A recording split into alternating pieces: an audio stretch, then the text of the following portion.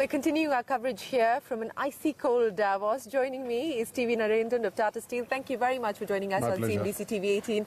What does the outlook look like as far as your sector is concerned in 2017? Do you anticipate a pickup in demand in 2017? Globally or in India? In India specifically. In India, certainly we expect 2017 to be better than 2016. In fact, the second half of 2016, things started improving. And we expect with the government's focus on infrastructure expenditure and hopefully a lot more coming in the budget, we expect that the sector construction in India will pick up.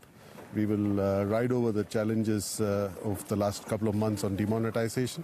So I expect 2017. How much has demonetization impacted business for you so far? Directly for Tata Steel, not much, because a lot of our business, or almost all of our business, was on electronic transactions anyways.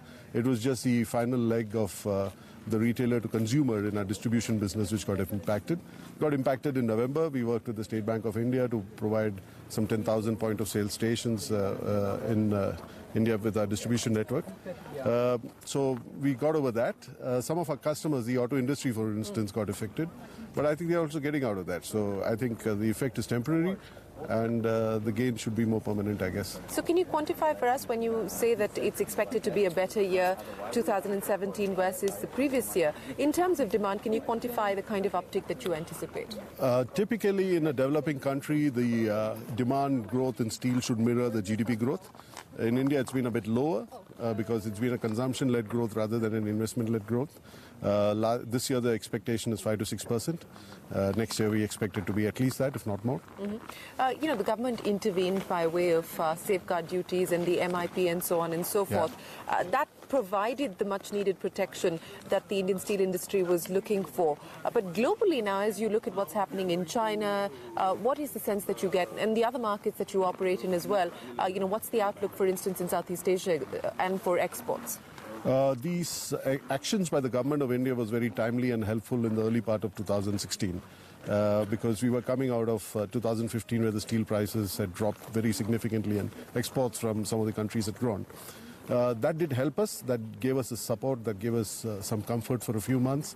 But international prices started picking up, you know, and that is reflected in the fact that India is now back to being a big exporter of steel, you know, and you wouldn't be able to export steel if you were not competitively priced. So the rising coking coal and iron ore prices and the rising international prices, both of which are correlated, helped change the price equation totally. So the MIP, while it helped us for a few months, the international prices went above the MIP and Indian steel producers started exporting. So I think we are back to a more normal playing field, and so what is the outlook then in terms of exports? In terms of exports, well, India is already exporting, I think, about 700,000-800,000 tons a month. India is going to be a net exporter of steel, which is good, rightly so, because India has the raw materials, very efficient producers, so why not?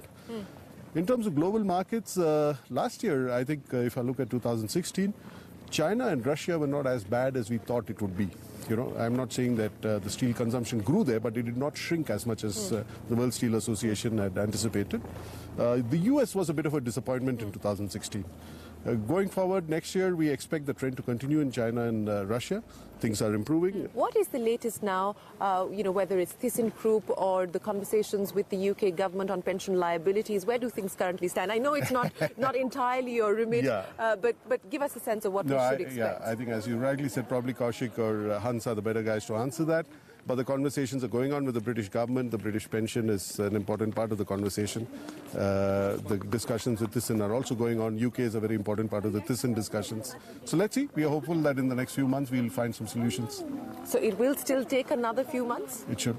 So is that 2, 3, 6? I wouldn't comment on that. You wouldn't comment on that. Too many moving parts. You know, and I don't want to get into the details of what is transpired post the 24th of October. The only reason I intend to talk to you about it is because operating companies were in that sense dragged into the bitter boardroom battle. Tata Steel was one of them, where the former chairman has said that certain strategic decisions were not right for the company, that it's in a sense weighed on growth for the company. What has this meant for you within Tata Steel? How are you addressing some of the questions that have been raised, not just by Cyrus Mistry, but also people like Nasli Wadia?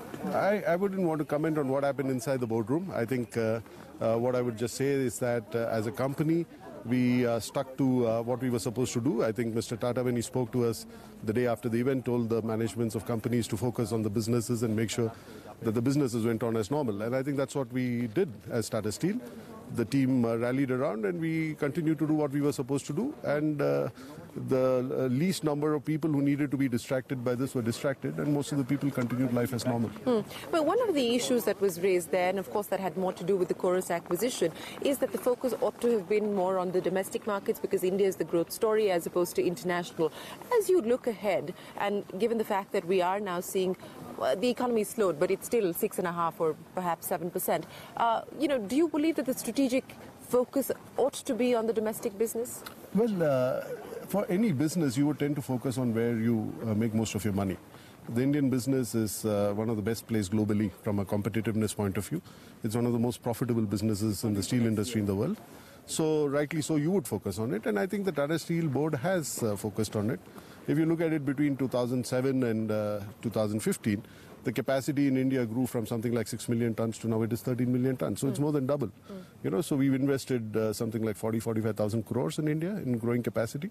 So we are a 13 million ton player in India. And, so I think we have not, in some sense, we've not been denied any investments. I think as long as there was a business case for it, we should also remember that post 2008 things were looking bad for everyone across the world, right?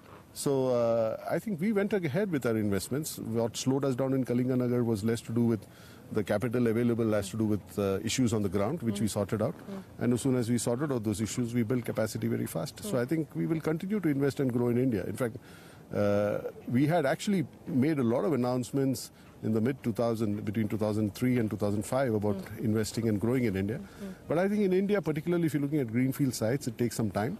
It's not easy. It's not just about starting construction when you want to, but about building equity with local communities. That takes time. And that's what we did in Kalinganagar. So it took us a while, but now we are set for, between Kalinganagar and Jamshedpur, we have the land and the facilities to be able to grow much more.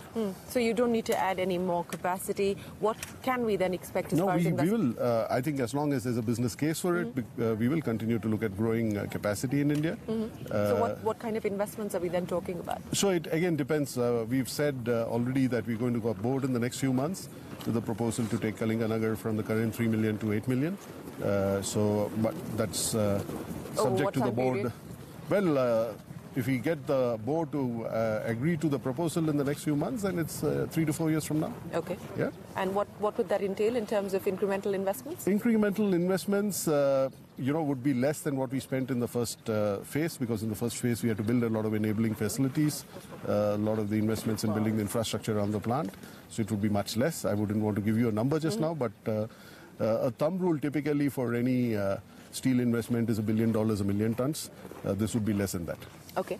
What is the pricing outlook? Because you were just talking about how we've actually seen prices move up. As you look forward to 2017, what is the sense that you get in terms of prices and where they head? Well, what has happened in the second half of 2016 is iron ore and coal prices went up much more than anyone ever anticipated. Since then, the coal prices have dropped off a bit. Iron ore prices are still holding strong.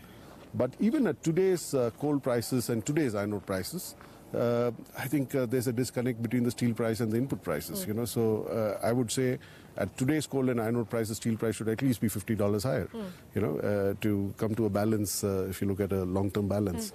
With Chandra now moving to the chairman's position at Tata Sons, is it fair to assume that he will take over as chairman of Tata Steel as well? He's joined the board of Tata Steel just now, and the board of Tata Steel is meeting in the first week of February. And the board of Tata Steel will decide. Mr. Narendran, always a pleasure speaking with you. Thank you very much for your time. Nice to meet you. And we wish you the very best of luck. Thank you.